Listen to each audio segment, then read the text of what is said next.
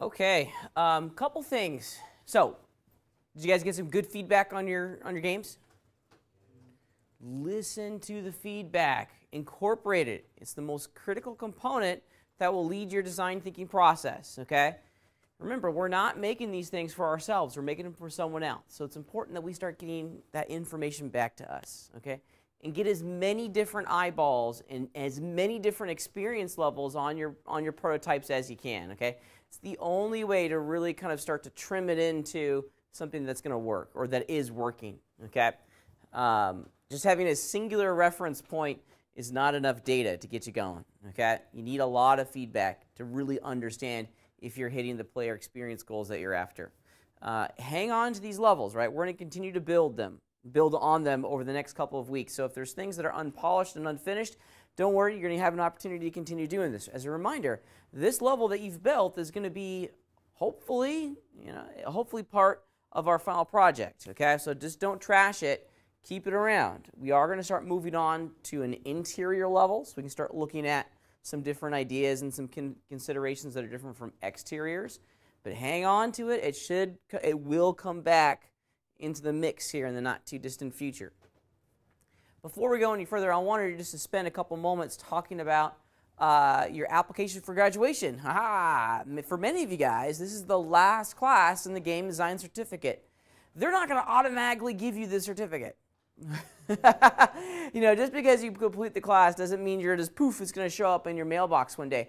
You have to tell the school that this is the conclusion and that you're ready to get the certificate. You have to apply for it. And there is a hard deadline, okay, of October 5th. It's in the top left-hand corner of the SCC homepage.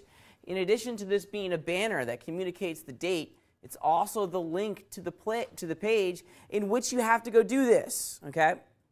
So please, please, please go visit this. Apply for the certificate. It's not something that I can just hand you. There's an entire crazy little system here that we need to walk through.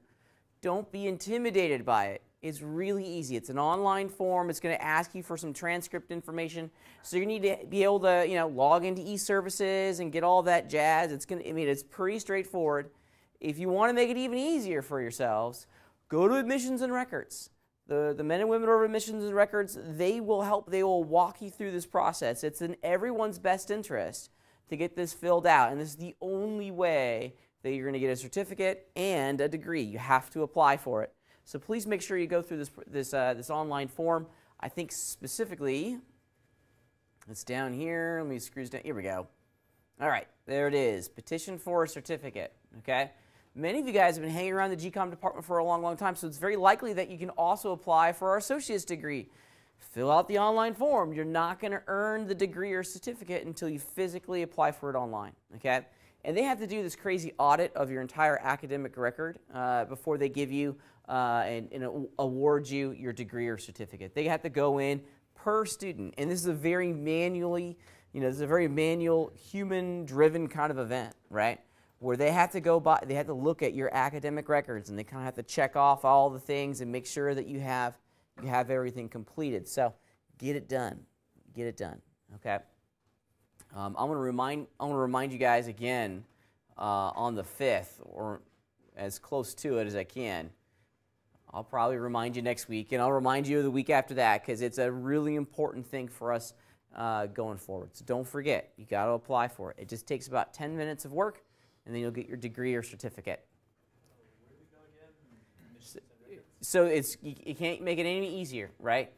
It's right there on the SCC homepage. It's big and bold. You can't miss it. Just follow that link, follow the on-screen directions, and you'll be able to just fine.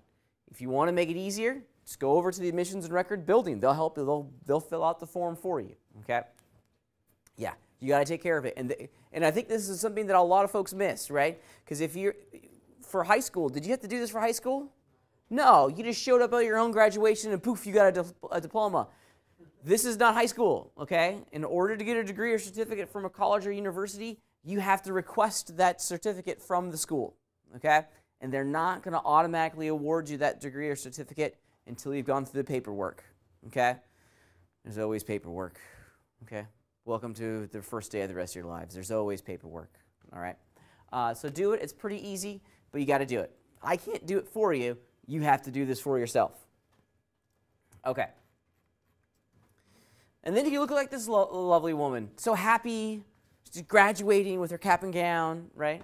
You could be that person too, or this person too, learning how to code with the Everyone Could Code project. All right. So a couple things, and we're going to talk about this towards the end of class. Many of you guys have started to. Okay. Someone didn't sign out. Or nope. If you go into GCOM 426, I've started to populate the week 4 content. This week, as I mentioned a second ago, we're going to start transitioning over to our interior level. And it's important that we continue to practice our technique, right?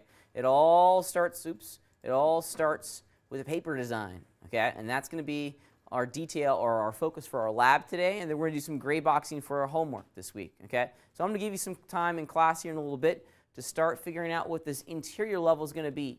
Now, much like our exterior level, there has to be something for our player to do in here. So you're going to need to prototype and plan and design 3 playable challenges, 3 different challenges. So it can't be like 3 jumping challenges, right?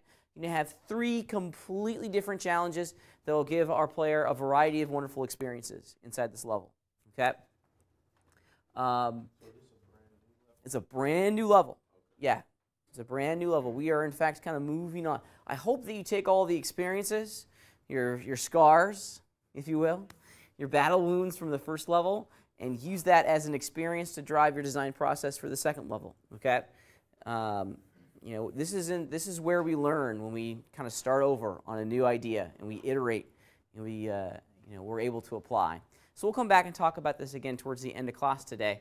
But we're going to be doing a paper prototype with the design map, just like we did with the exterior level, and then we're also going to be doing a gray box, just like we did with the exterior level before an interior. Okay, a couple things. So I wanted to spend some time today talking about the Modo pipeline, the art pipeline, if you will, because I think this is becoming a little bit of a sticking point for a lot of folks. It's been some time, if you will, for folks in here since you've had to transition art assets from one app to another.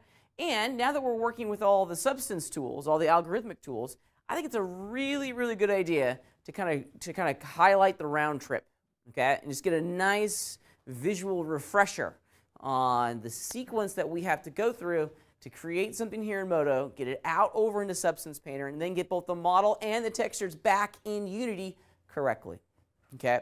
Because it is a complex sequence. There's a lot of steps in this road, so I want to make sure that we're very explicitly clear. One of the things that you guys were kind of commiserating on, and I share your frustrations, is that when you were gray boxing, Pro Builder is not Modo, right? It's just not. It kind of highlights the awesomeness of our 3D modeling app. Okay, Pro Builder is pretty basic, and that's going to be a common source of frustration for a lot of people. So it's good that we have this comparison experience, but I want to kind of come back to Modo a little bit and define that art pipeline just once again.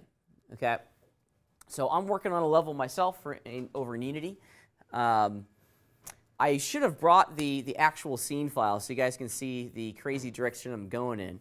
I'll save that maybe for the future. But this is going to be one of the props that I'm going to be using inside of that level, and as you can imagine, it is a bookcase. It's a pretty detailed bookcase. This is a 100% Modo project, so all of my edges and what have you are ready to rock and roll. Yeah, go ahead. How did I do that? Very carefully. Luckily for me, oh boy, how could I am building an homage to one of my favorite environments from a film that really launched a lot of people's imagination called The Dark Crystal. Did you guys ever see The Dark Crystal? That's the Jim Henson book. Yeah, right. It's a pretty big movie, or it was a pretty big movie, and for me, The Dark Crystal and The Labyrinth, I mean, those kind of got me going, as did a lot of people. And so I'm building in a level, actually, full story. A long time ago, probably 3 or 4 years ago, I I said, how cool would it be? There's one of the main characters, her name is Agra, and she has that really cool observatory with all the spinning planets and stuff, and it's a really neat moment in the film. It's probably one of my favorite moments of the film. And I was like, how cool would it be to have a model of that spinning observatory? So that kind of started my crazy thinking. And I made a model, a pretty legit, incredibly detailed model of that observatory. And then I said, when I got that done, he was, what would be really cool is to throw this into Unity and actually make a full level of it, actually make the entire environment. It started off with just the spinning planet device, and now it's turned into the entire observatory. So this is one of the props that's going inside of that observatory. So I was lucky, the answer to your question is that I have some wonderful reference of the movie itself, of what all these props kind of were looking like. And it's pretty close. I think it's impossible to get exact. The movie was shot in the early 80s. The quality of filmmaking and the sharpness of the reference imagery is not great. Many times, what I need to look at is add a focus on the background of the environment. So I kind of having to do my best, but it's going pretty good so far. This is a bookcase that shows up in the film itself, and this is a pretty close approximation to how it looks. That's where this design thing came from. And then I kind of added my own flair to it. I've always said for this project that I'm just trying to get it close. I had to fill in a lot of the gaps myself and use my imagination to take me the rest of the way. So this is the model, but this is just one part of our sequence, right? Of course, we're going to be generating a lot of geometry inside of Modo, but the game art prep pipeline has some steps in it that's different from just staying here inside of Modo, right? Life is happy in the wonderful walled garden of Modo, right? But once we start going out and sending our information to other apps, we have to be very, very mindful of the sequence that we have to follow, okay? Now, real quick, and I'll just jot this on the board, let's kind of define what that sequence is, because there are literally a lot of moving parts to this crazy sequence. So, of course, we're going to model, right? That's step number 1. Okay, got to make the geometry. What's step number 2? UV maps, right? And this is a required element of the game art pipeline. We can kind of get away with it to a certain degree inside of Modo, but in the game art pipeline, you have to create UV maps. This is a mandatory, okay? Your textures you're not going to be able to control the textures over in Unity without UV maps, okay? Naturally, we want to have a level of control as to how all this stuff looks. Here's my UV map. Let's just name it. This is bookcase. I like naming my UV maps. I try to make it as clear and as obvious as I can.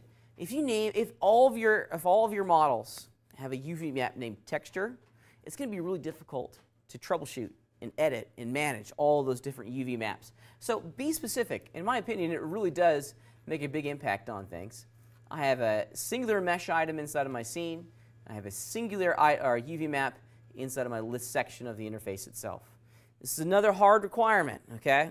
You can only have one UV map, right? So if you're modeling and you have 8 UV maps, it's fundamentally not going to work, okay? Unity is not going to understand which of those 8 UV maps to put the textures on. You don't get any sort of selection system in Unity. It's kind of elegant in its simplicity, Unity, okay? But we have to be reminded of these limitations. So, uno UV maps, got to have one, okay? One. Let's look at the UVs for my little bookcase here. The geometry is not anything super fancy. If you look at it, I'm a big believer that of component pieces, whole series of separate pieces that define the mesh. The base is its own piece. Okay, it makes it a whole lot easier to UV map if everything is separated out. It really does. You don't get extra bonus points for making it all one piece. Okay, you're actually making your life a whole lot harder if you try to weld all these things together. Now, for example, these little really intricate front panels. Okay, how did I make this? Yeah, that's curves. Yeah, a whole bunch of curves, but then I made one, right? And then I duplicated it over, trying to model all, what are these? So it's 3 by 5. Trying to model all 15 of these simultaneously would have just been a disaster, right? It would have taken me 10 times longer than it did. I model one, and then I duplicate it 15 times in an array. Okay? It goes pretty fast. And, oops, you UV map one, and whenever you duplicate that geometry, the UVs come along for the ride. All the duplicates will share that exact same UV information. So to make it easier. You don't get bonus points for making it hard. Okay? Say again? Work smarter, Yeah, absolutely. Work smarter, not harder. Okay? Same goes with a lot of these trim pieces. Yeah, I could have gone in and welded all of these things together and made them one contiguous polygon and had edge loops and sliced them. I could have done that for sure, right? But did I need to? No. Okay? You're not getting bonus points for making it more difficult on yourself. Okay? You're just making it more difficult on yourself. So keep that in mind. I'm a big believer that if you don't see the problem, you don't see the problem, okay? These aren't the objects that are going to be manufactured, even though sometimes I kind of design and create minds in that manufacturing mindset. But these aren't going to be ever fabricated out here in the real world, so we don't have to worry about those real world connection issues. All right. Let's go over and look at the UVs real fast. Here they all are, okay? Yeah, there's all my UVs. Pretty straightforward, nothing too magical here. When you look at their position inside of the UV space, where are they? Yeah, in that top quadrant, right? In the positive UV space, right? This top right-hand quadrant is where all of our UVs need to end up, okay? This is a good practice, and they all share the exact same textile density, right? Luckily for us, the pack command inside of Modo does a great job of making sure that the size, scale, and proportions of all of these polygons and all of their corresponding UVs are proportional to each other, right? Now, when it comes to working with UVs, and I think this is the base, or maybe this is the top. Let me select that big piece here. This is the back, excuse me. Okay, so let me grab the top and the bottom here, because these are kind of generally the exact same size, very close in size and shape. Okay, now one's rotated 90 degrees from the other, so it's not the easiest thing to see, but generally speaking, these two polygons in my UV map are the exact same size, or very, very similar to each other, right? They need to be proportional. If this UV island down here was 3 times this big, how would that affect the texture set that's going to go on this thing? Yeah, and the quality within inside of this area of my UV map is going to be so much higher than the other stuff, right?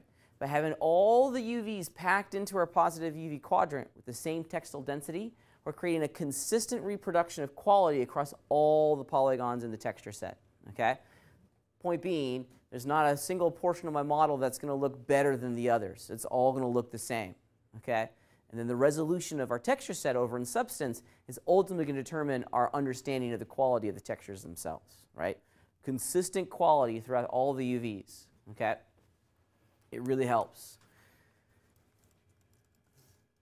I can't recommend this pack command enough.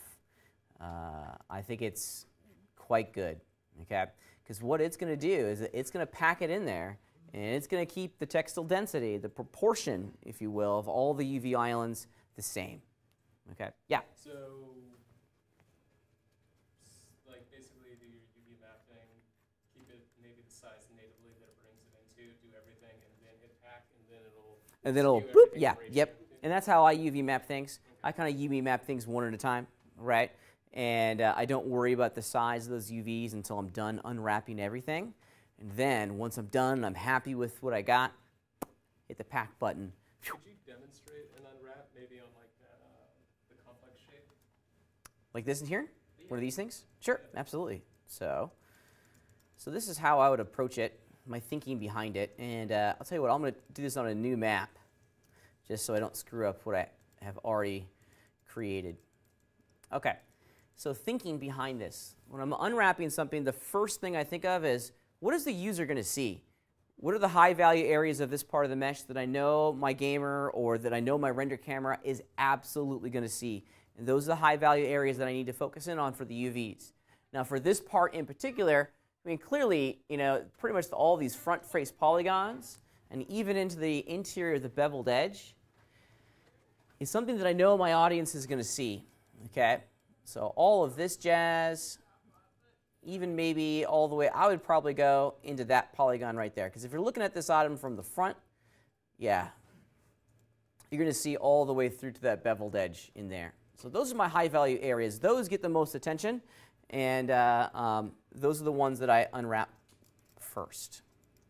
For this model, I'm lucky in the sense that those those high value objects, okay, terminate just perfectly at an edge loop. Okay, I got lucky on that one. So I have two decisions that I have to make here. I can either have my UV seam be where I have selected, or I could go one row down to where it transitions to the back side of the mesh and ask the computer to unwrap all that stuff for me. Okay? And I think that's actually what I did. I made a hard seam at the back-facing polygons. All right, so I'm a big fan of using the unwrap tool. I think it's a pretty great tool. For this piece in particular is actually, let's see, does this have the corners on it? No, okay, cool. So what I'm going to do is I'm going to select that interior piece, okay, the interior loop. And then I've learned with working with the Modo algorithm that it really likes us to select the boundaries of our mesh. It kind of gives it an extent, like this. It kind of tells the algorithm, only try to unwrap and flatten out the polygons inside this boundary. Did you, you was rotating, did you delete? Yeah, absolutely. Okay. Yeah, I deleted the border edges because you don't see them. Right. Right, yeah. I modeled them in there, but when I placed them in the geometry, it's like they're buried and you're never going to see them. So why have them in there, right? Okay. So with those edges selected, let's just run unwrap and see what we get. And you're going to find that unwrap does a really great job. Left click and drag. However, wah wah, that's not exactly what I'm after. That's the best result the unwrap gave me. Not super hot. Here, I want to see. I'm going to flatten them out real fast. Now I've selected that top edge there. I know that that is what? Probably one of the top, it's a bottom edge. So that one's going to be flat. These buttons in here will automatically rotate based off of your selected edge. It's going to look at that selected edge and make it horizontal or vertical. And it's going to move the UV island rigidly against that selection. But look at this. This is no bueno. Yeah. That's not good. Okay. Here's the back. The back is good, but the front, boo, ugly. Okay? Let's test it. I want to enable some viewport textures. Okay? I love these viewport textures. They allow me to test my UVs with an image without having to create a new material and apply that image. It's a great system. Yeah, that's not so hot. Can you guys see how it's all distorted, the image itself? It's bending and warping across the surface of the shape. That's not so hot. Ideally, what we're after here, when it comes to our texture reproduction on the mesh, is that we want to have the grid be perfectly horizontal and vertical as much as we can. Some concessions will have to be made in specific situations, but if we can get it to be just perfectly, perfectly pressed correctly across the geometry, that's the goal. So I have some work that I need to do on this guy, right? The back is looking fantastic. I mean, look at that. Yeah. See how all the lines on the image, just perfectly horizontal and vertical. We're not getting any sort of stretching and warping of the text characters on the image itself. The back is looking great. The front needs some love. Yeah? So how did you get the pattern onto your... Yeah, so these are called viewport textures. It's this little checkered icon at the top of our OpenGL viewport, okay? And you want to make sure that it's on, so enabled. And then to load in, a texture, I'm using the UV texture section. And then you just find one. They should be installed in your machine. These are default textures that come as a part of the the Modo installation. And I just double-clicked on one. I can double-click on another to change it. Yeah, that's super confusing, so I'm not going to use that one. Yeah, that's a good one to use because then you can very easily see the warping of the texture. I like my little rainbow grid. It's just me. I like colors. All right, so we have some work that we need to do on this one. Now, I've learned from experience that the Relax tool does a great job. In my mind, the Relax tool is kind of like an iron, and it irons out our UVs, and it tries its best to flatten everything out algorithmically, okay? It does a good job, okay? It takes iterations, so if we want to keep applying this algorithm to our mesh, like in all honesty, I usually put this at like 2,000, okay? And then it's going to think and chug for a second. Yeah, so this is the best result. Even at 2,000 iterations of the algorithm, this is the best that it could give me, which is kind of worse than unrelaxed, right? So we have some problems. And this is a lesson learned from experience working inside of the unwrap tool. You kind of start to learn the quirks of the algorithms as you start to get a little bit more comfortable and more experience with them. And one of the things that I picked up is that when we go from a flat surface like all of these, because all of these polygons, perfectly flat, right? But then we start to transition into a whole series of non-planar polygons, right? They're all curved, if you will. At that transition point, the computer starts to warp and distort the final result pretty intensely as it's done here. So here's my solution, and it's pretty easy. I want to start, let's do this. I want to grab this. That's a loop that I made. And I'm just going to grab all of these polygons. And I'm just going to unwrap these.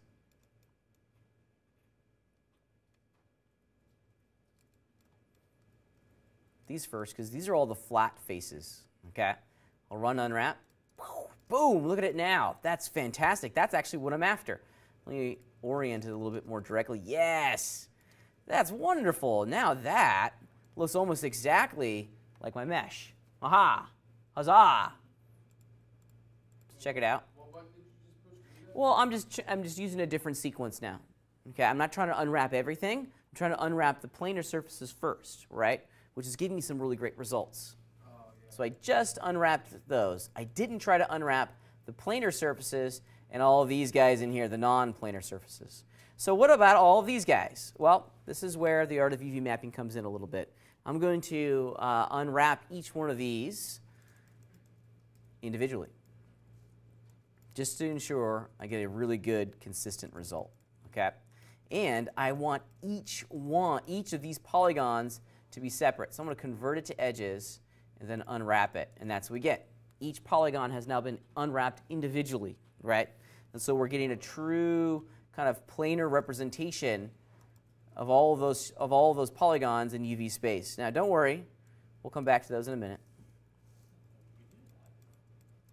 Yeah. So select the loop, hide everything else, convert the polygonal selection into edges, and then we'll unwrap every single polygon individually.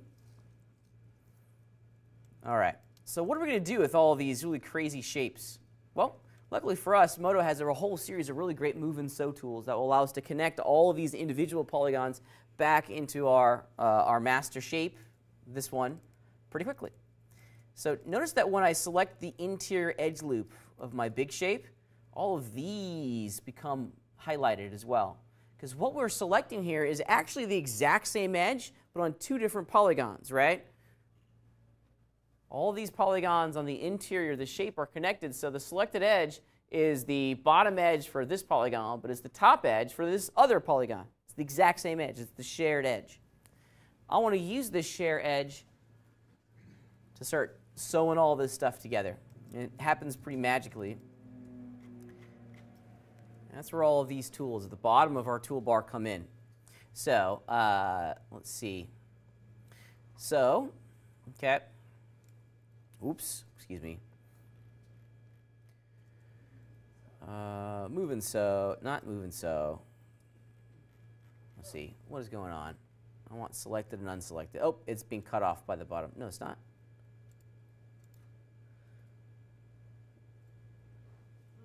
My brain is going at the end of the day. Oops. Yeah, or let's do this. Oh, come on now. This is, I apologize. I'm traveling between 3 different versions of Moto right now. 11, 12, and 12.2 is in beta, and I've been working in the beta for 12.2 for the past like 2 months, and they've completely changed all the layout for all their UV mapping tools. Would you recommend upgrading? Because it's giving me the option to, and I'm kind of like... 12.2? Yeah. 12.2 is in beta still. I think I have 11 to 12. Oh, yeah, upgrade 11 to 12, yeah, for sure. So, hold on 1 second here. Because, yeah, that's right. In this version of Moto, it's the modifier keys that change. So I want the sew command. So if you hold down Shift, it will sew the selected option is unselected. So I want to do selected. Oops, I want unselected. Actually, I want the sew options, which is the control key, and I want to do move. Let's do center of selected. Come on now, let's do 1.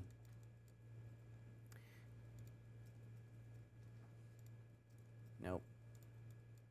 Yeah, I want, or maybe I want move and sew. I was clicking on the wrong one, I'm sorry. I want move and sew. Golly, it's Friday, my brain is starting to melt. Because I want to move this guy and I want to sew it over here. So I want move and sew, or selected, which is Shift. There we go, and now it's working. You can do it as a group. Sometimes it wigs out. I think it's because you added that one. Yeah, let me go back in time. Let's see if that changes it. I think we tried that. Yeah, it works on some. I've actually seen this happen.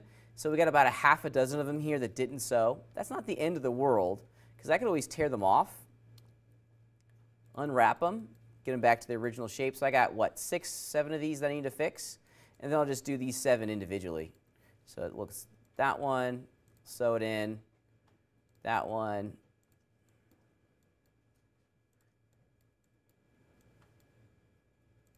that one,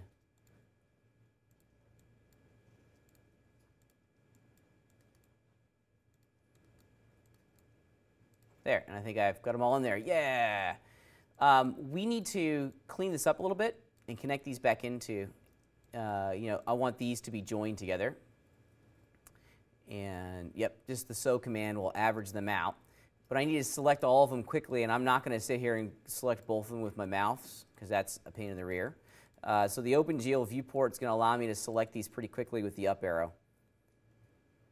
I'll select 2, and then it will repeat the selection pattern. And then I'll just sew them together, all the reds away. Let's do the exact same thing. Okay, some broke, but that's okay, because it's not too many. Believe it or not. When is that new Moto going to come out of that beta? Soon. Actually, is it in beta or is it still in alpha? I really don't know, but yeah, they're not changing the functionality, but they've changed the layout, and they've given each button an icon now, which is cool. Very different. It's taking me a little bit getting used to, and now now I'm having a hard time going back, if that makes sense. So that one's really kind of wigging out still. Nope, there it goes. So it's not about making it all work at the exact same time. I think that's very rarely going to happen with just UV tools, since each one of these shapes is so unique and so different from the rest. There we go. And then I'll use the OpenGL selection to make fast work. Selecting individual edges and verts and what have you in the UV world is not fun. There it is. Now I could go in and select and change some of these little errors. See on this polygon, it starts to taper as it gets closer down in here. I could go in and fix that for sure. Right? I can move the vert around at the end and resolve some of this. Okay, I could even use maybe like an element action center to move it along, specifically that, that angle. I could do that. No one's ever going to see that distortion of the vert being a millimeter off. So I'm not going to focus too much of my energy making it absolutely perfect. Like here's a great example. See how it all kind of pinches and tapers as it goes down to the point of this? Yeah, I could just fix it if I wanted to, but I'm not going to spend too much energy on it. So that's how I'd unwrap this one. Do anything? You could try it, see if it works. I've learned with my experience unwrapping things, you just got to experiment until you get a good result. Experience will start to be your master and the leader of your decision-making process. I've gotten pretty fast and pretty comfortable with the UV tools and motos, and I can almost kind of predict what the algorithm is going to do. But you know, you got to experiment to get there. Yeah. Yeah. Mm-hmm.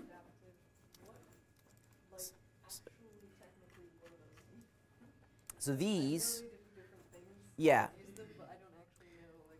I don't know what they do either because they're algorithms. They're different. They're not random. Yeah, it's a different mathematical approach to trying to flatten these polygons, and they're referencing the mesh differently. Personally, I kind of hang out in the conformal and adaptive. Those seem to give me the most consistent results.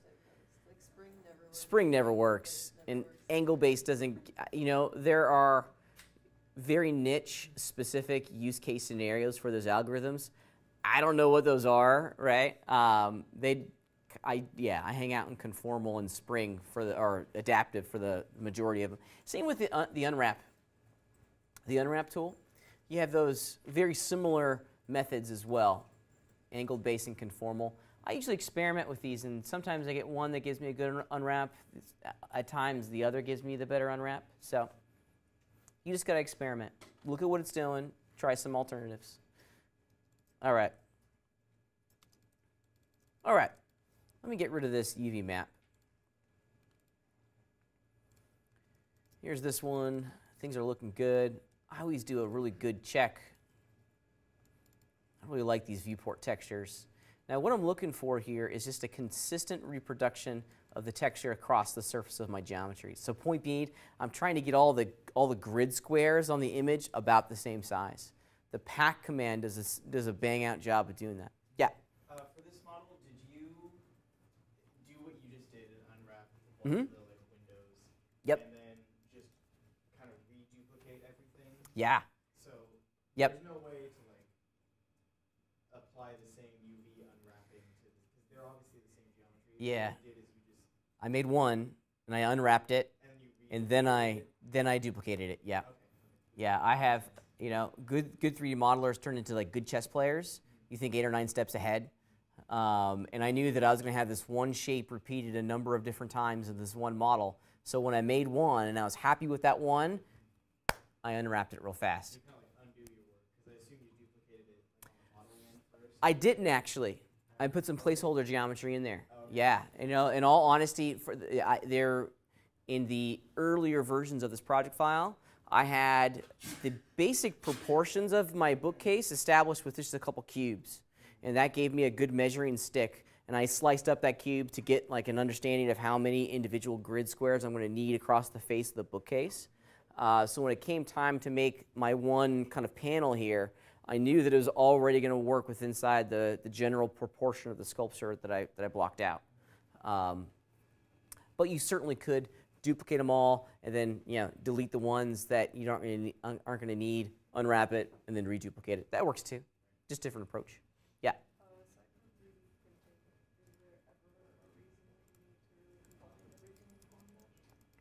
No. Well, no, I take that back.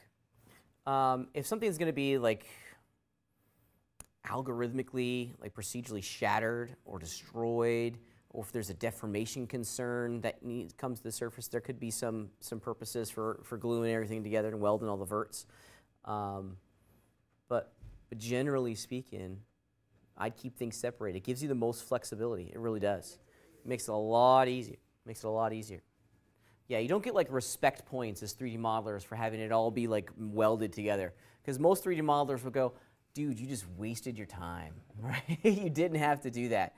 And in the production world, I went from, this took me about an hour to flush out, right? That's about how, for a prop, that's about how much time you're going to get to make the model, right? From start to finish. So you got to move fast. Having everything welded together is going to slow you down. Big time. All right. So I'm real happy with the way this looks. The model's looking pretty awesome. My UV maps are looking pretty awesome. But what's the next sequence in our production pipeline here? before we paint it. We just tested it. It looks good. Yeah. Before we export it, there's one more, before we even texture it, there's one more really important step. I like that. Good. You guys got bonus points for saying doing save as. That's not it, but good job. Normal maps, and specifically all your vertex information, your vertex weights. Another way to think of it is all the hard and soft edges that you have to define. Yeah. Vertex normals, excuse me. Vertex normals. Okay. This is a very, very critical stage for the game art pipeline. This is absolutely unique. Okay. If you're keeping it all inside of Modo, you don't have to do this step because Modo understands the direction all the normals are facing internally. But now that we're sending this model externally, and we're going to be using a different application called Unity to render all of these geometry, we need to start defining the direction all these verts are facing inside the scene itself. Modo actually gives us a really solid set of tools. They're getting better with their implementation of their vertex normal tools. It's good. Of course, naturally, the game layout will draw focus to all that stuff. Okay, they're over here. Vertex map information, all your vertex normals. However, I would encourage you to start using all of these buttons in here. Have you guys noticed this? Part of the new UI in this version of the 12 series? Yeah, this is bringing to the surface a lot of the toolbars that we see in other layouts. The way the Foundry is going with their kind of UI aesthetic is they're trying to simplify the number of layouts that we have. Because at the moment, if you look at all the layouts, I mean, look at all these tabs up here. There's 1, 2, 3, 4, 5, 6, 7, 8, 9, 10, 11. There's 12 different layouts. And so they're trying to reduce and simplify. This toolbar in the upper left-hand corner is their first implementation of this simplification strategy. So these are all of our game tools right here. So it brings open that exact same toolbar that we saw over inside of our game layout. So here's all of our vertex map normal information. So what we need to do in here, and I'm going to go and open up my other maps. I already have it done. Now let me do this. I want to do a save as, just so I can do it with you guys. And I want to delete all of this stuff. Okay. Yeah, you can't vaguely remember it. You gotta do it now. All right. So when you are done with your UVs, you go over here and your list tabs. This other map section should be empty. Okay. There may be something in there that says UV constraints. That's going to be the viewport texture that I was using to check my UVs. You can delete that. It's not necessary. Okay. But we need to start filling in some very important vertex map information that's specific to the game art pipeline. And we need to tell the computer how to shade across all these different normals. Okay? And we do that by going in and defining hard edges and soft edges. The hard edges stop the shading. The soft edges continue the shading across all these surfaces. Okay? They've changed the layout a little bit. If you're coming from the 11 series, this looks very, very different. Okay? We start here, hardened edges. I always start with the hard edges first. Okay? There's a number of different options here that you can load in to either have it automatically by an angle determine what's hard and what's soft, or you can manually go in and do it. The by angle section is a fast way of getting something on paper, right? So I choose by angle. It's going to look at this angle, which is a good place to begin. So if it's under 40 degrees, it's going to make it a hard edge. If it's over 40 degrees, it's going to leave it as a soft edge. So if you have like a cylinder, okay, it's going to keep all the radial edge loops going around the cylinder soft, which is what we want, because we want the computer to smooth across all those faces. So I'm going to harden by 40 degrees. You don't do anything until you hit the big harden button. Okay? And then we can select and preview all of our hard edges right there. So that's what it just did. Notice that it made it a hard edge vertex map over here in my others list. And now I do a good, yeah, see it messed up. I do a good discount double check. Look, it didn't continue it. Now if you look very carefully, this is a perfect visualization as to what the computer's doing. Notice on the polygons above, you can actually see the computer shade this polygon and this polygon almost individually. It's not smooth, it's not rounding across those surface normals. If you compare it to what's happening here, see how we don't get that angular edge? That's not a lighting thing, it's a smoothing group thing, okay? So if I select it, and then return to my tools, let's do edges. If I do harden, there it goes. Now it's giving me that angular look that I'm after. So you have to do a little double check. Go around your mesh, here's another one. Harden it. Yeah, you can actually see it start to update inside of OpenGL, which is nice.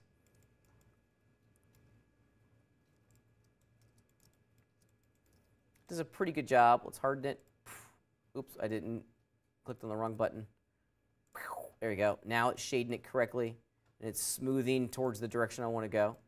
Now let's try something else here. Maybe I don't want it to, or maybe I don't want it to stop its smoothing right here in the middle. Maybe I want the computer to smooth all the polygons from that edge loop to that edge loop. Interesting idea, right? Make it look a little bit more curvy. Okay? Check it out. I'm going to grab that edge loop, and now I'm going to soften them. And soften it.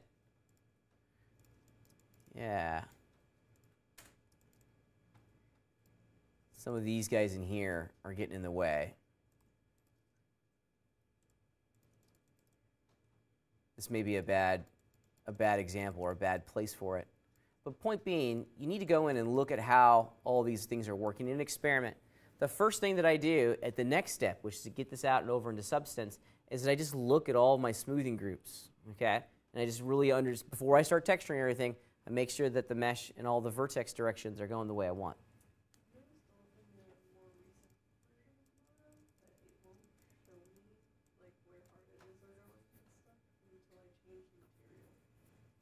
So it won't show you where the hard edges are going.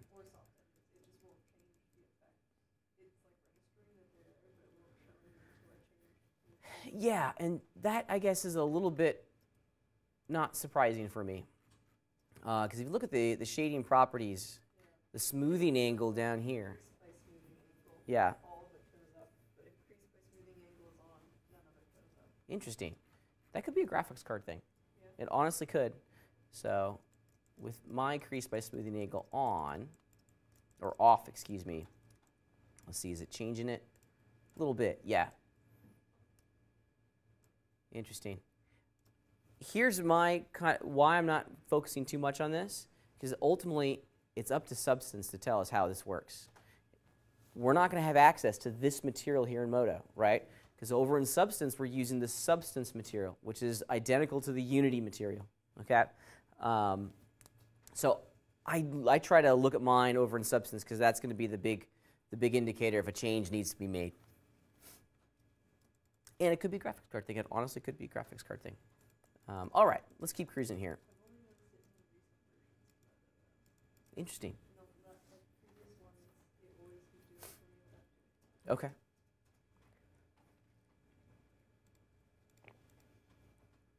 All right. Let's keep cruising here because there's one more step. Let's go back into my lists.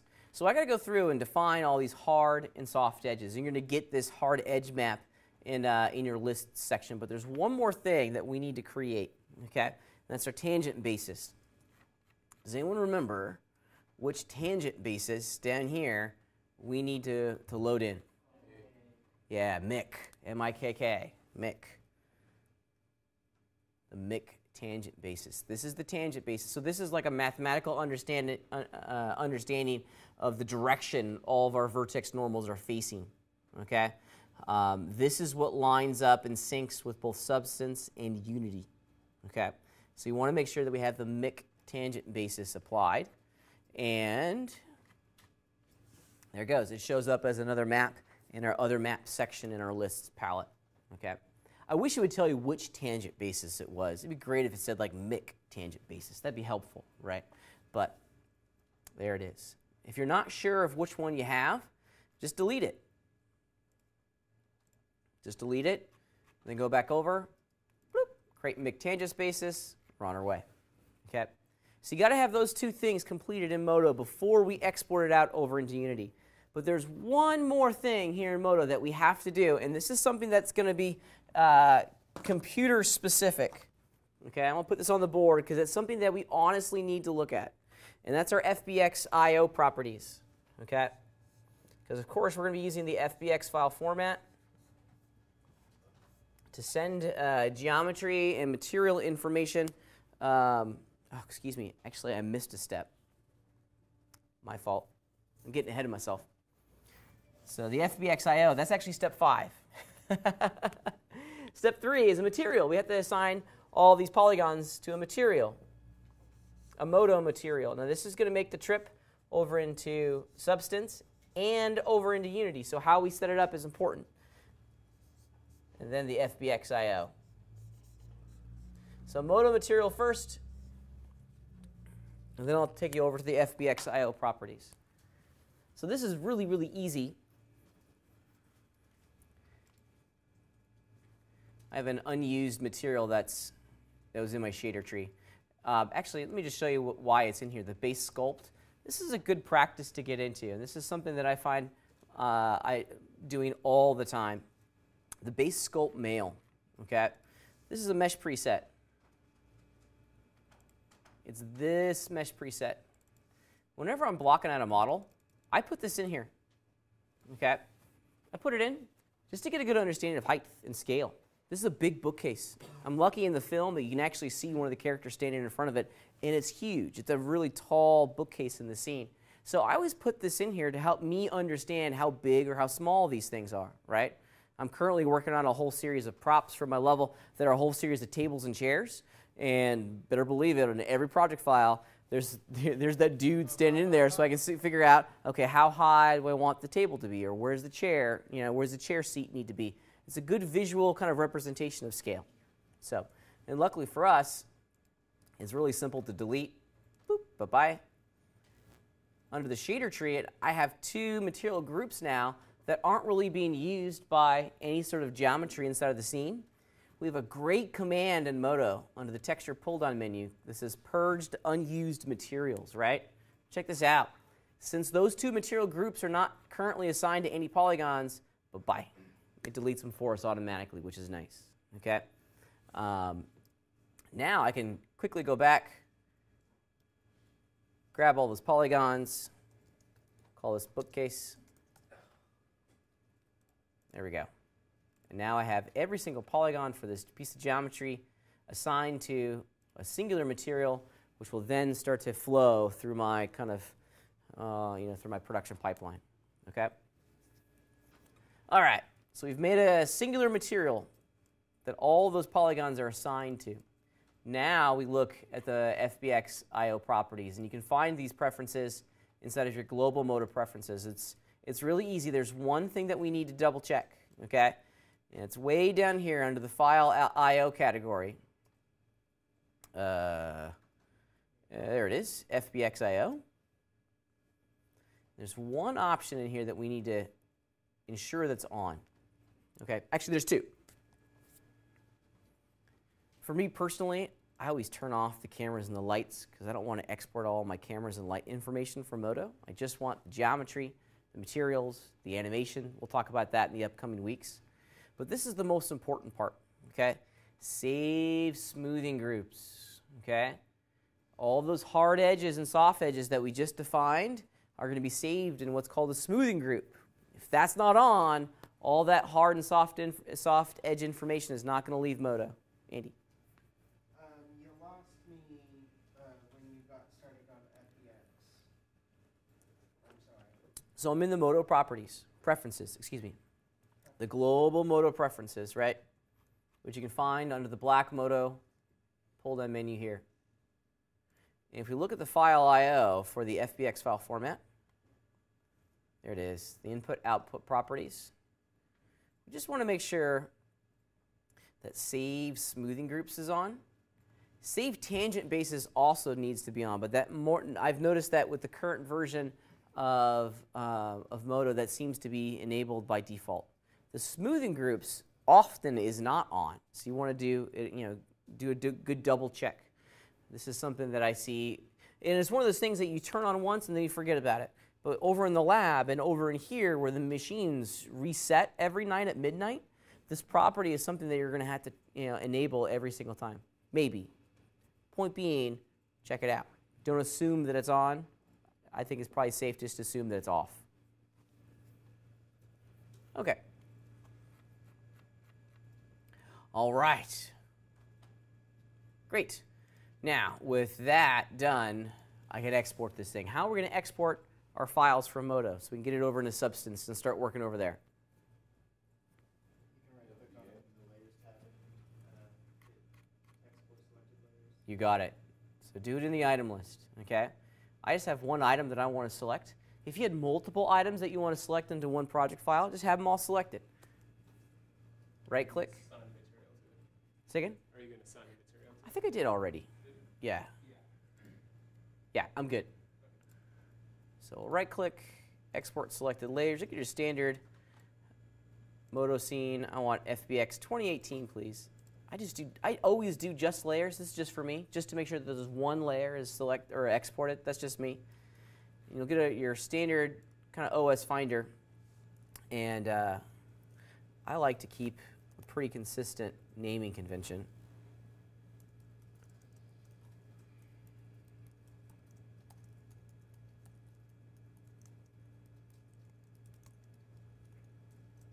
And I always put in here for mine, for the FBX. You could just leave it as an FBX. That's fine. Okay? That will actually work as long as you understand the role of this FBX. Sometimes I put SP there for Substance Painter, just so I know that this is the file that went to Substance Painter. Okay? I see a lot of folks just leaving it like that, which is cool too. Have a system and then follow that system. All right. You're almost always going to get a warning. There's nothing you can do about it, so just hit OK. I don't understand why we need to have a warning when they don't give us an option to change anything. All right, let's go over to Substance Painter real fast and pop this sucker in and see how we're doing. Okay. New version of Substance Painter, by the way, came out just before the school semester began. It's pretty cool. A lot of good stuff on there. They're doing some really neat things with their shaders. There's even a newer version, 2018 2.2, which looks like a whole bunch of. No, I don't want to update. All right. So here in Substance, what's my pipeline? What do we need to do first? Loading them all. Yeah, how do we do that, Mookie? So we're going to do File New. Okay. Go. And let's, there's some things in here that we want to use, a template. Okay. In previous iterations of this class, we were just using the standard PBR, this one right here, metallic roughness. This worked really well just kind of in general use, okay? But keep in mind, for this class, what we're doing is that we're sending stuff over into Unity. So we need to change the default material, or excuse me, the default shader that Substance is using so that all of our information is going where we're going to need to go. So Unity 5, okay? Now, if you don't set this now, it's okay. You can change it later too. It's really easy to change it, so if you forget, it's not the end of the world. So let's go select our file. There it is. I'll leave the document resolution. Why not? Let's do 2K. The normal map format will be OpenGL. I don't have any sort of mesh maps that I need to import, although we will talk about this going forward. Maybe towards the end of the semester, the 3/4 point, I'll talk about the rounded edge shader in Modo and how we can bake out that normal map information and incorporate it into our shading pipeline here. It's good stuff, actually. Let's hit OK. Ah, there it is. Ah, it worked. Okay? It worked. So what I'm doing here is that I'm just going to go in and just do an honest evaluation of all of my hard edges. Just a real quick heads up. I already know from a previous evaluation that I'm pretty stellar. I like what I have here. This is looking good. Okay, so there's the model. If you look over here in your texture set list, why is it called bookcase? The material I made in Modo was named bookcase. Okay, if you're using the default material, what's going to show up there? Default. So be specific. It helps. It really does help. protect your 3 a.m. brain, as they say, okay? Because at 3 a.m., you know, you don't think right.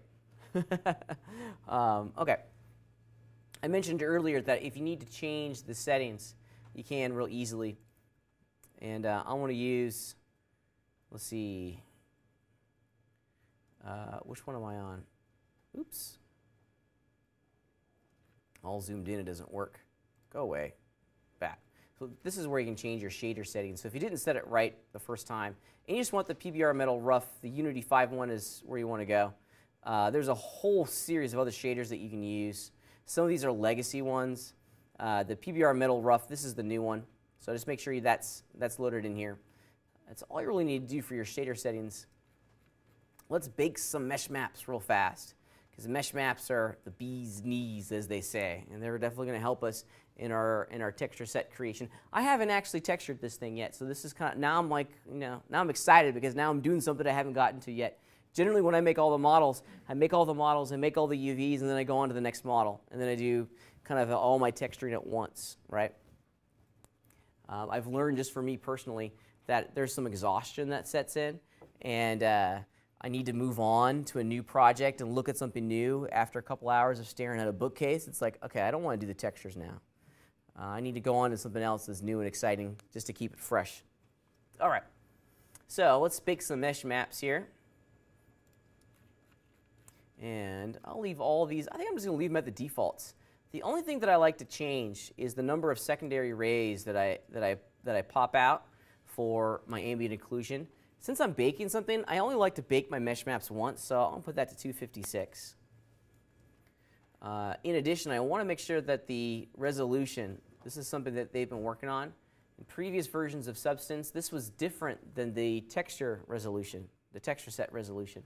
So the output size is 2K, which I like.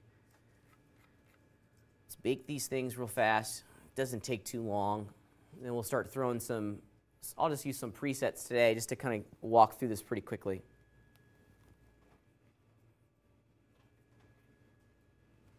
It's taking a long time to bake the ambient occlusion because I put my rays to 256.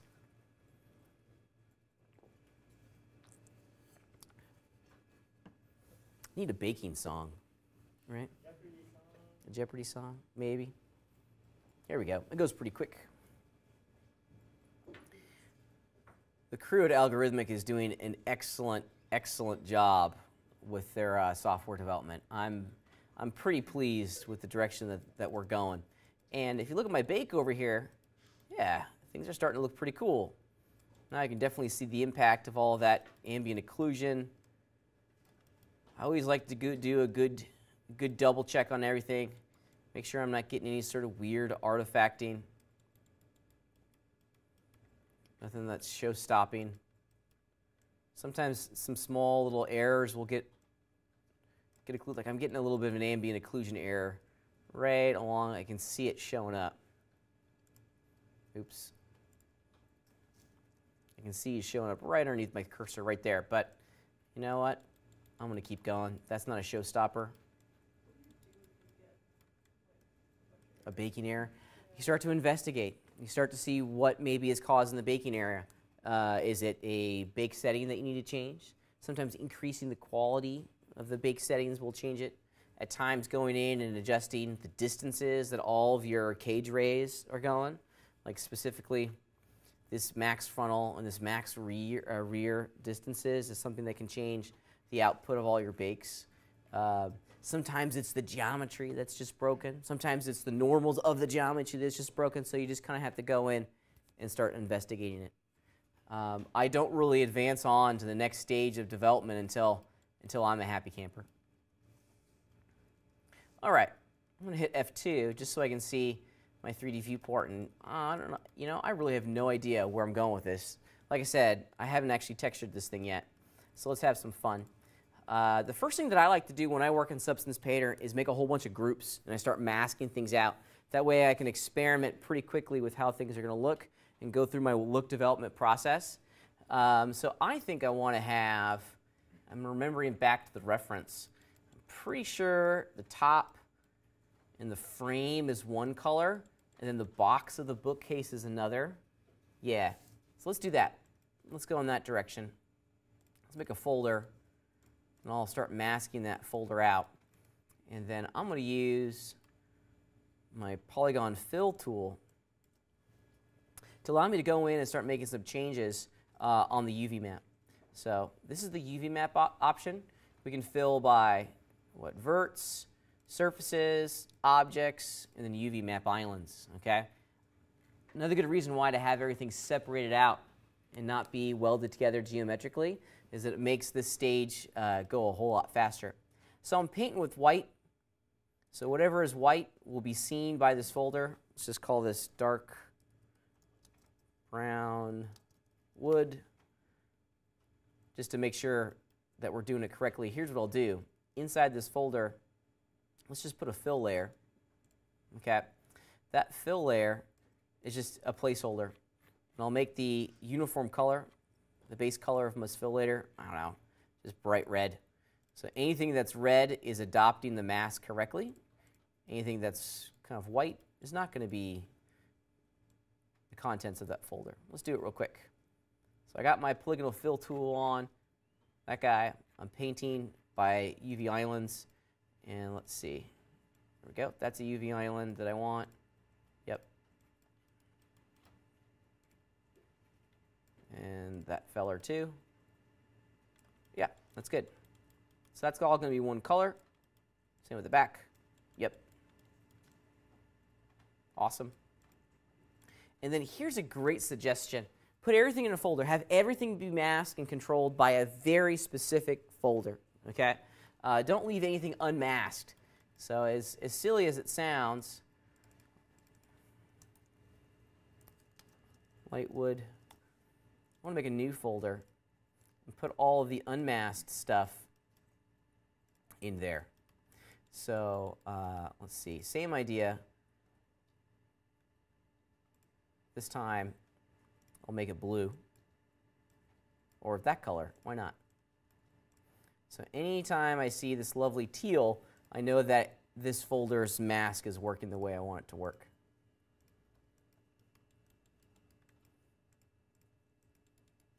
You can do multiples at the same time.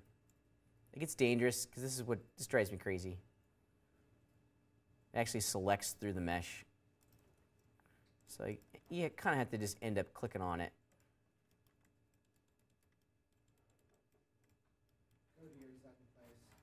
Yep, just takes a couple seconds to do it.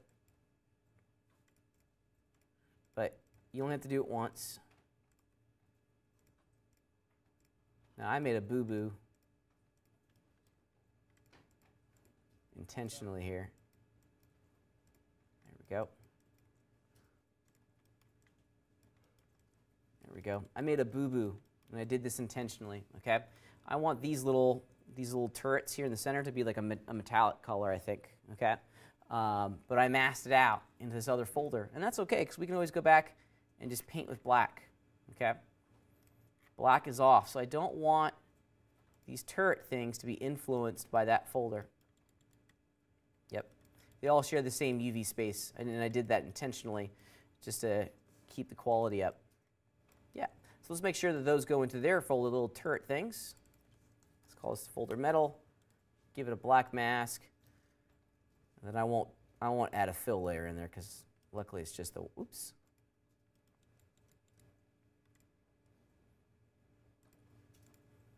Did I get it? I'm not sure if I got it. Yep, I got it. If you hold on the Option key and click on the mask, you can see exactly what's masked out. Let's go back and see the material now. All right. So clearly, oh, I forgot the shelves.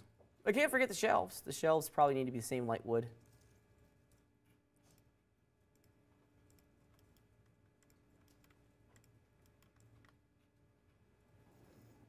There we go. All right, rock and roll. I'm pretty happy with this. So now we're just going to use some of the presets that are found here inside of Substance. I'm not going to make this too fancy. So Smart Materials. I'm a big fan of Smart Materials because it uses all those mesh maps that we created a second ago. And let's just do, for dark wood, we'll do wood walnut. Get rid of my fill layer. Now I got some issues here. I got some problems, and we'll talk about the solution to those problems here in a second. And then for the light wood, I don't know, let's just do a wax candle. No, let's do beech. Why not? All right. And then for the metal, what are we going to do for the metal? Let's do steel stained. That looks horrible. Let's do bronze armor. Okay, that's good enough. No, I don't want to do bronze armor. There we go. That works. Should I even may want to make these little trim pieces in the front metal too, but we'll get there. Yeah. All right, so if you look at what's going on here, I have a little bit of a problem that I need to resolve, okay? And I want you to very carefully look at the orientation of the wood grain and tell me what my problem is. And maybe I'll turn off this other light so you guys can see it. I recognize that it's pretty dark.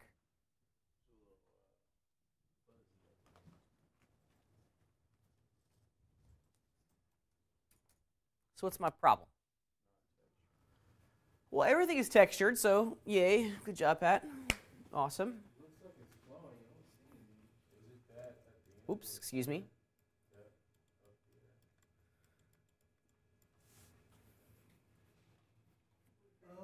The wood grain's going the wrong way.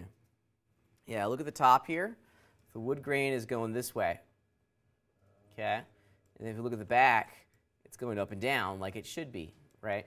So the orientation of the wood grain on the top piece here is wrong. So I need to fix it.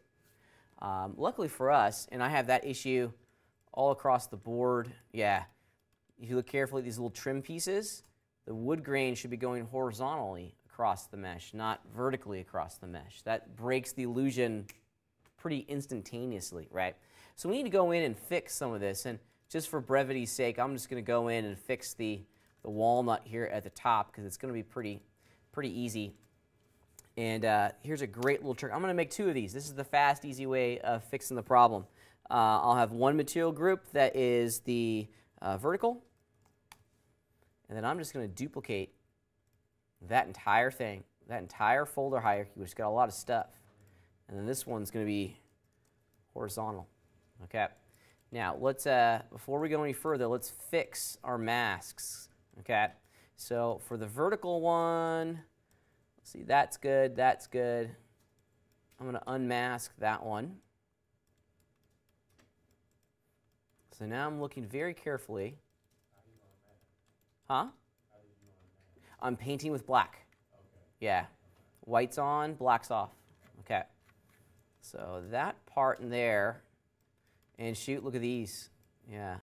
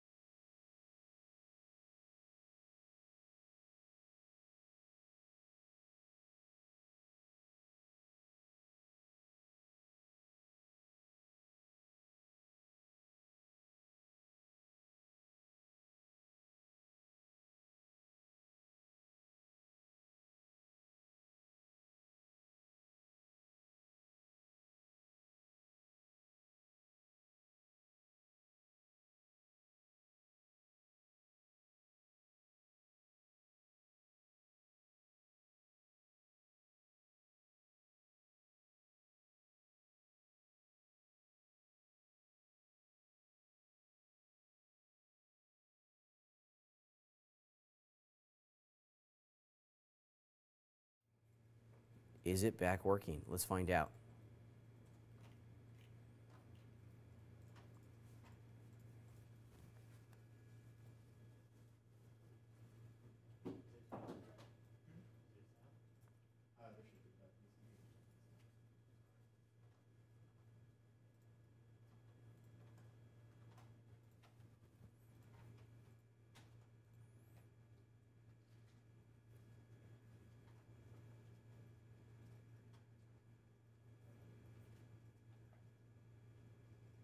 Oh, we're back.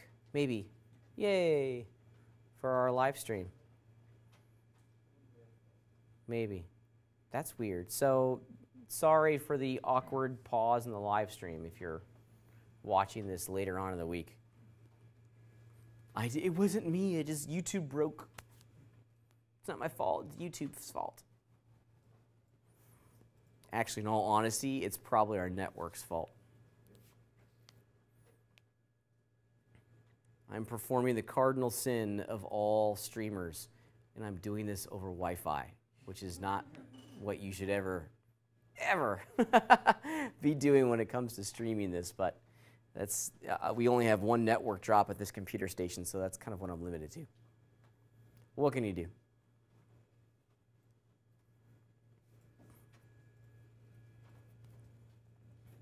All right, while we wait for a couple folks to get back from break, I want to go ahead and just fix my textures because I want to.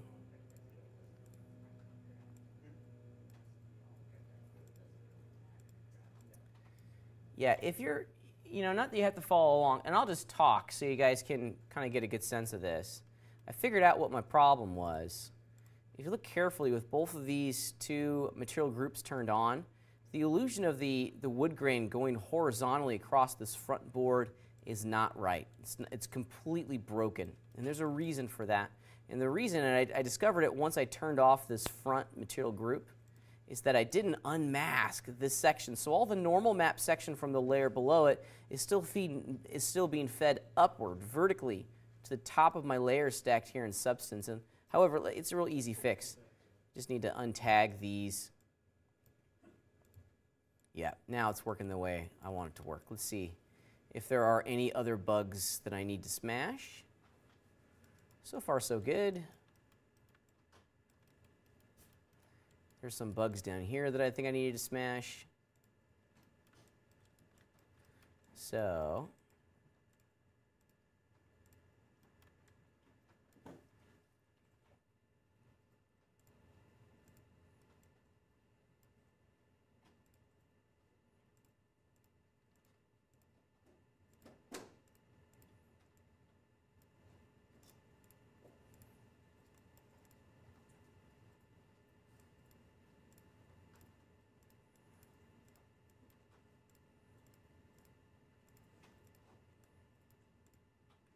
oops. Okay.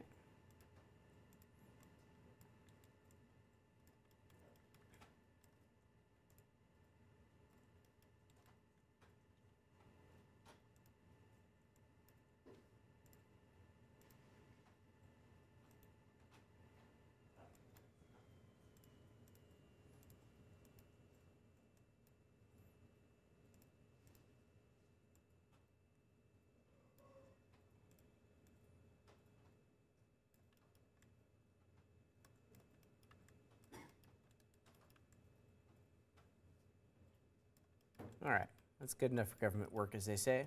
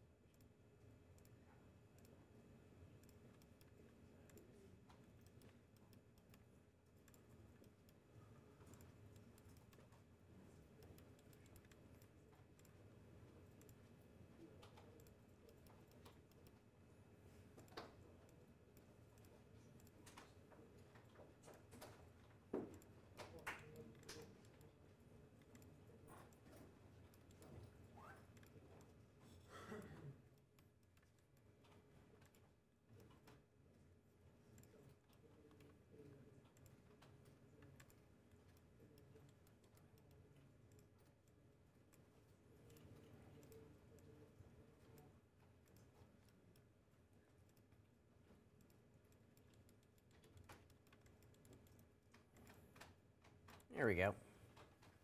It's not at all what it looks like in the film, but good enough for today.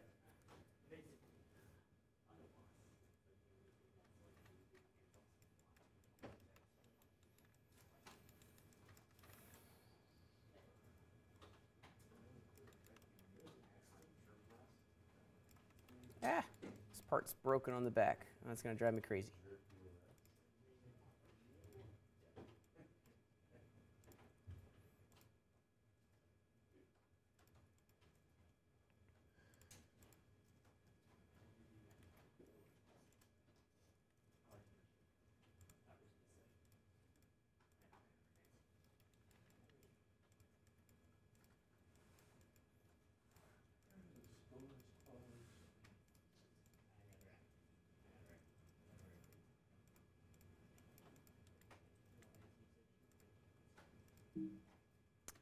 Saving.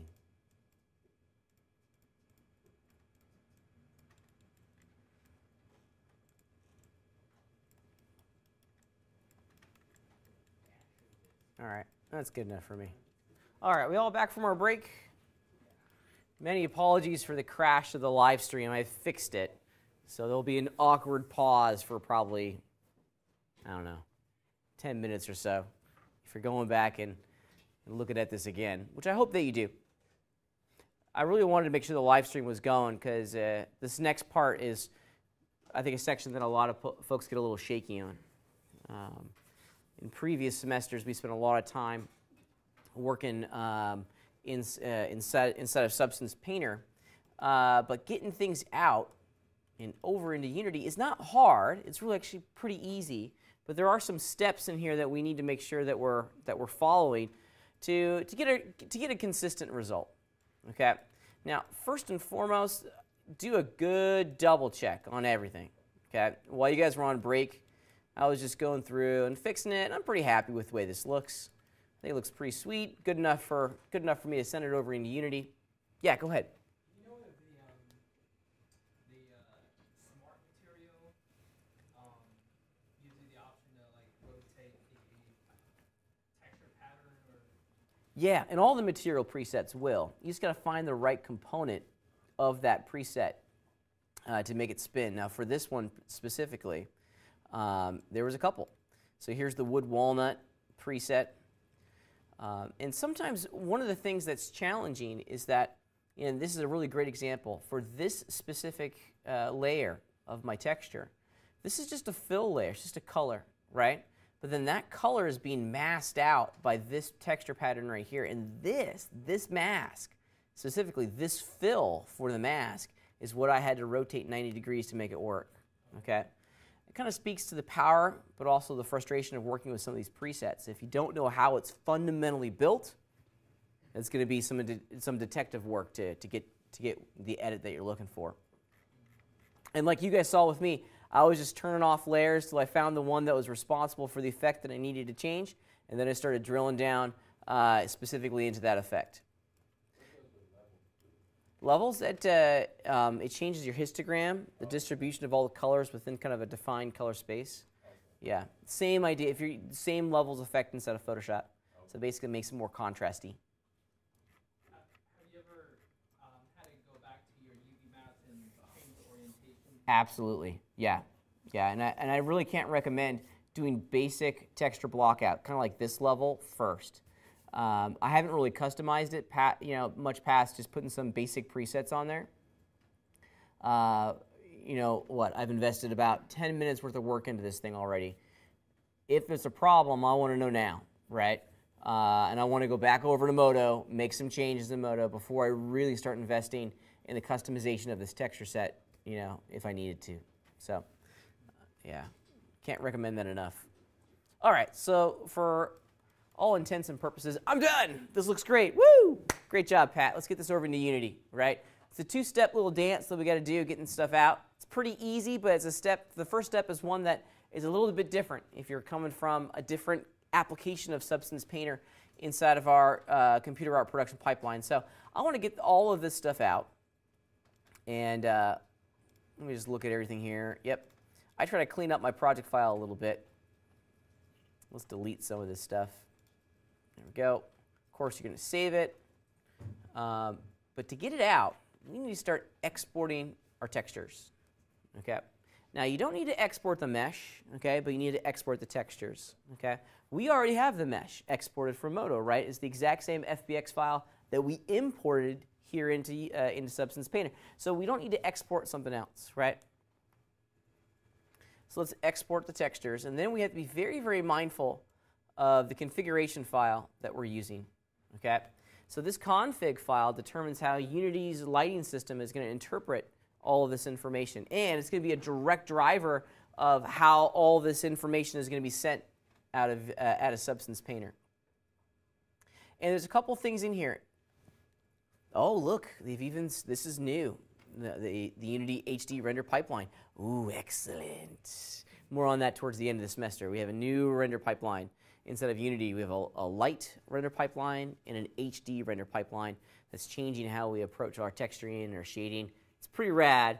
I'm still learning it myself because it literally just came out. And I'm happy to see that Substance is supporting the HD render pipeline. Anyways, we want to make sure that the export preset that we're using is the Unity 5 Standard Metallic, not Standard Specular. The Standard Metallic links in quite wonderfully, and I mean quite wonderfully, to the standard shader over inside of Unity. Okay, so Standard Metallic. It's going to look radically different if you use Standard Specular. Okay, so I'm going to use this one. It should be the preset, and I want to say should, but double check it. It's your responsibility as the artist to make sure that you're sending things out the way you want. Now, in addition, sometimes it's really nice just to see what Unity is going to export.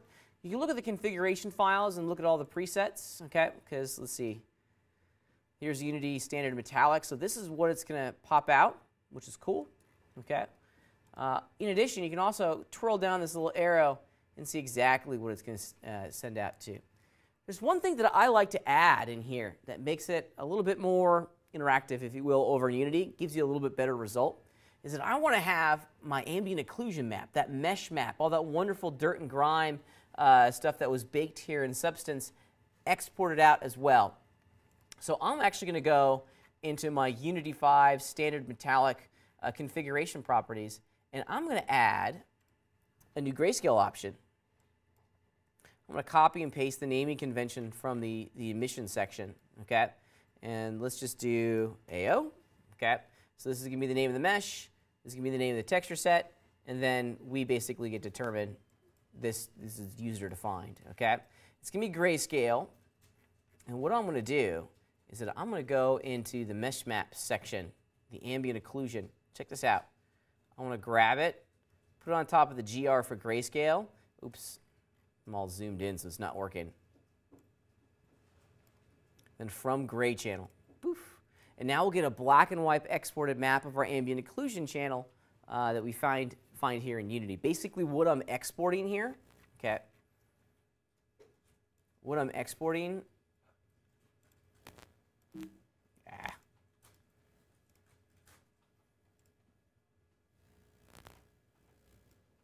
is that map. This was baked by the mesh map bakers. And this is a great thing to have. Yeah, look at all my ambient occlusion problems. Got to fix that.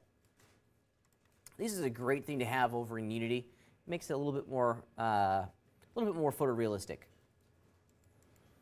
Especially all this stuff here in the corners. That's wonderful. All that lovely shadow pooling in there. That's great. Down here at the bottom. That's awesome.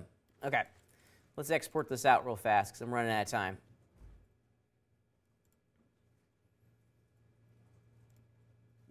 Yep, that's good.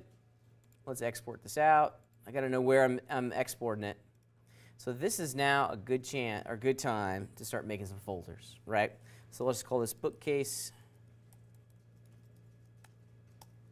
And then inside, oops, this name is already taken. Do I have a bookcase folder? I do have a bookcase folder. So now we'll make a subfolder called textures and put it in there. Okay, let's see what it did.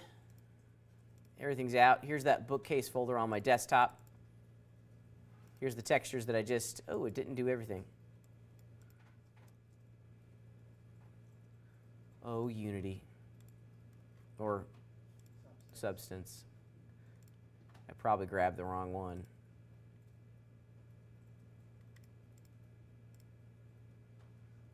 Yeah, there we go. That looking pretty good. Let's export it now. Ah, wonderful.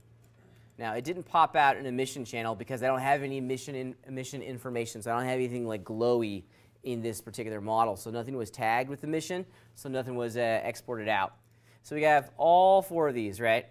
There's my diffuse or my albedo, there's my occlusion, there's my metallic smoothness, which I'm after, and then, of course, my normal map information, all the height map information that the lighting is going to reference inside of Unity.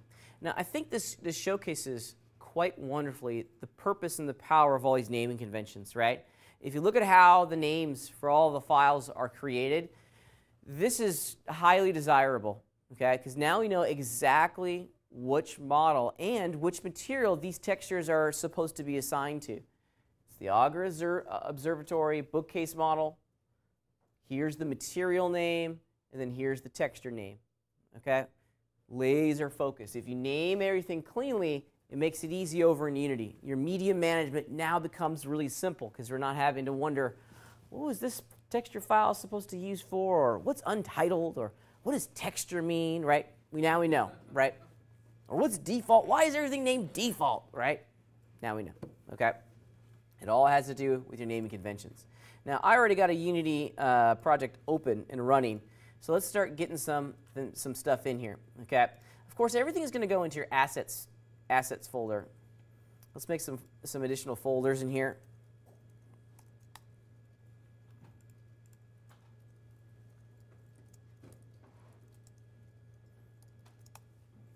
Oops, didn't want them nested. Now, you have to make some decisions on how you want all these folders to be listed inside of your scene. You know, this is going to give you, always going to give you just an alphabetical list. So some folks like having all their model files up top. So this is a trick that I see people doing all the time, which is absolutely cool. They'll put a little underscore, and that way all the special character folders get sorted to the top of the list first. It's a great way of working, okay? Same with scenes. Some people even put numbers in there so that it's alphabetized the way they want. Whatever system works for you is what I'm cool with. So let's import some assets here. I'm going to go grab the FBX file that I exported from Moto. It's just chilling on my desktop. There it is. Let's import it in. Now, before I start dragging and dropping this over into my scene file, let's look at all of its import-export properties, because there's some things in here that are really important in the inspector itself, okay? So import cameras and lights. I don't want that. Okay, I always turn that off. This is a model asset. Keep quads. I'll generate colliders. I'll leave that off for the time being because I'm not sure if I need collision information on this, and I certainly don't want a mesh collider for a bookcase, right? More on that later. This is all good. Now the thing that I really want to turn off is the animation stuff because I just don't want to import the animation. And then finally, for the materials, this is something that's new, and I'm not quite sure personally which system I like. Okay, I'm a big fan of making it easy, so they have this new thing called embedded materials, which is a way to kind of make more of a central repository of materials. I like the old system personally because it makes it very, very easy to see which materials are assigned to which game objects. Okay, so I like the legacy version.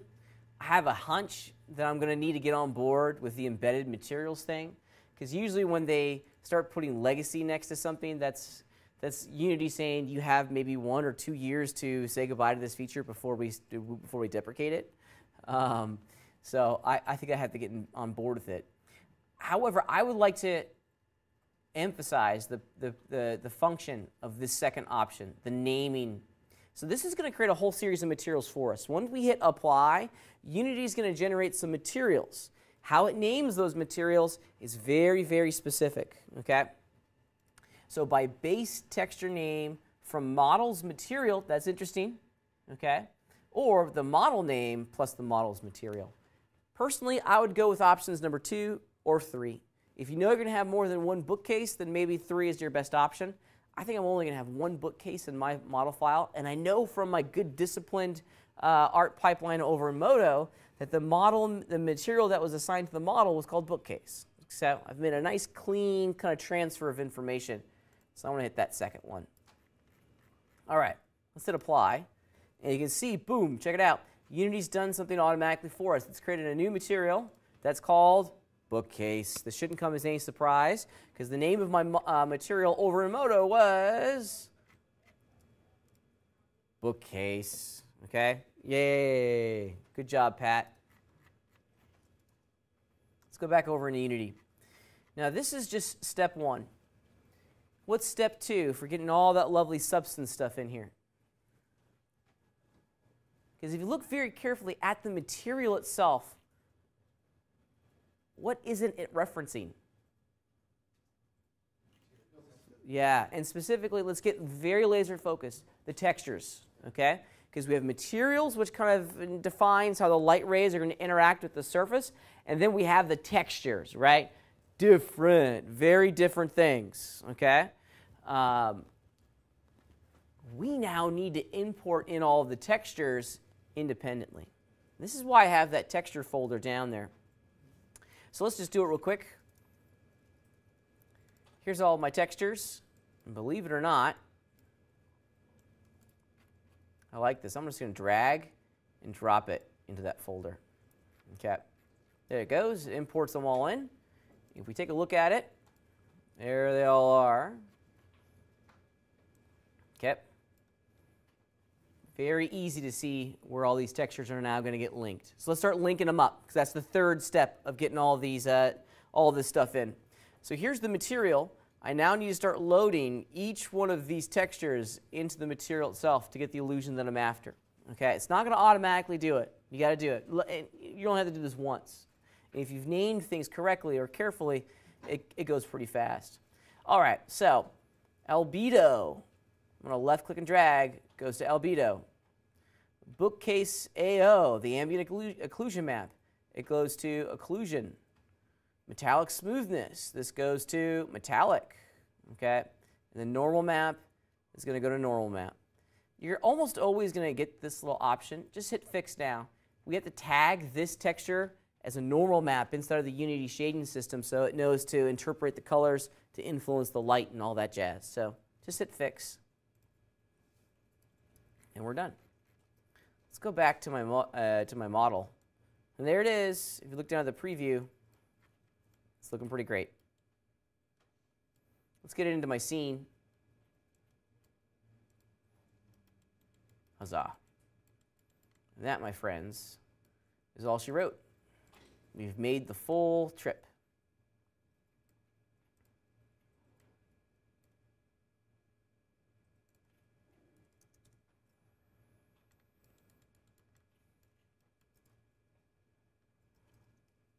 Turn my camera around. There we go.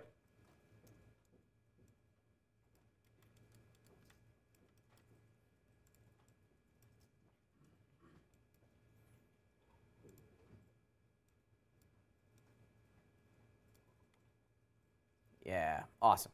That's looking pretty good. Let's get my main camera a little bit closer.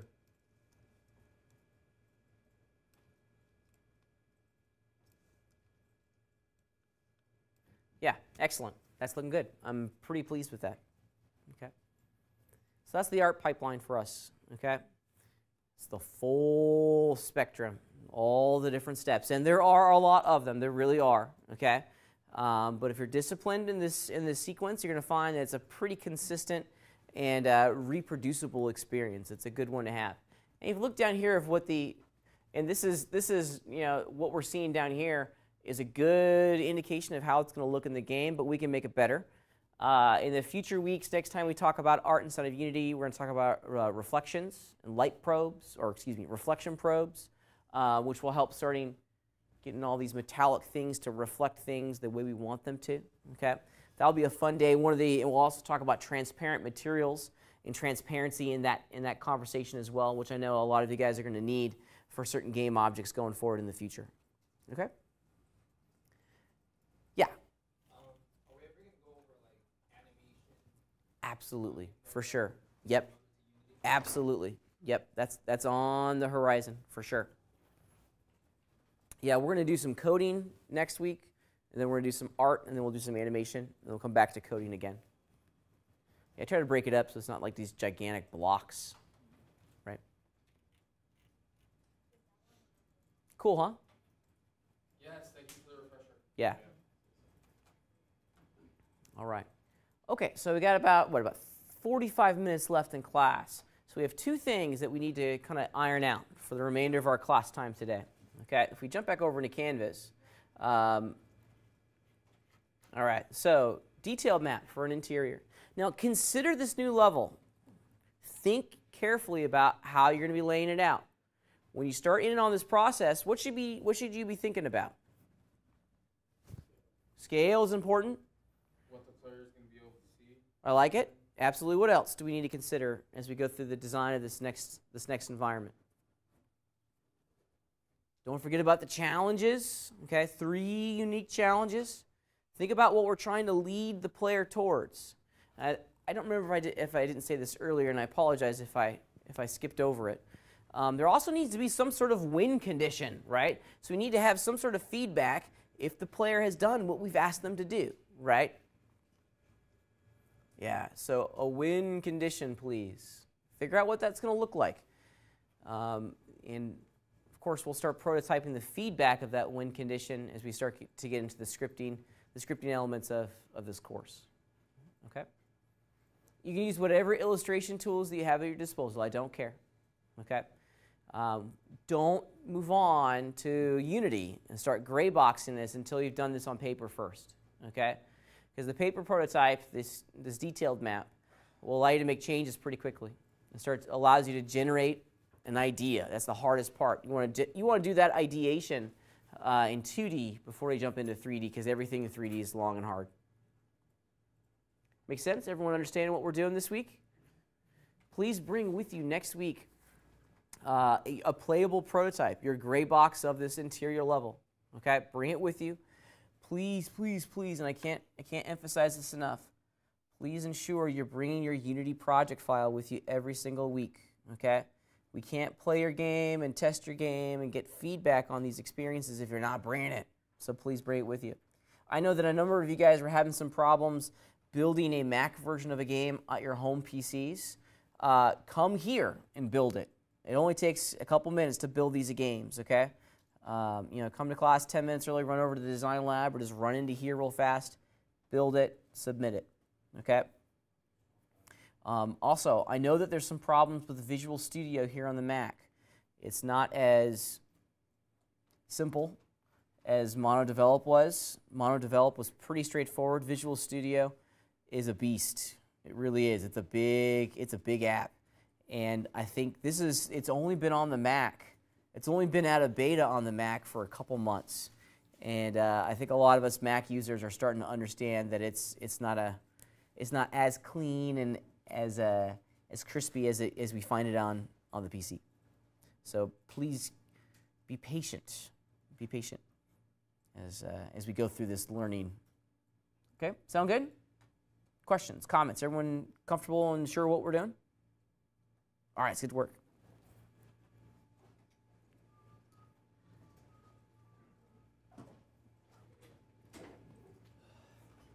What do you got?